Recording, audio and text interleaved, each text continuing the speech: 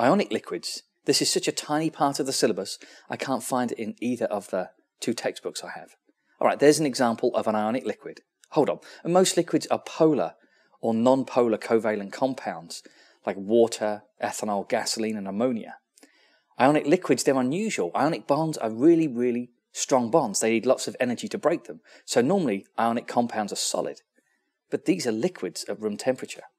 And the reason is that the charges are distributed over large parts of the molecule.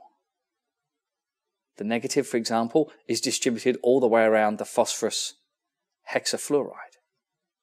Now what does that mean? Well, it means the melting points are very, very low. And the reason for that is that these molecules are really rather big. The positive one only has a +1 charge, but that's distributed widely over the molecule. Same for the negative one. So that means they have a low charge density, not very attracted to each other.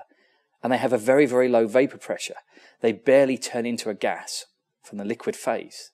So the IB syllabus says that they can be efficient solvents, electrolytes, which means they're changed by the passage of electricity into other chemicals, and they're used in green industrial processes. Well, that I understand. Because they have a very low vapor pressure, that means they're unlikely to turn to a gas and therefore be lost in any industrial process that you're doing.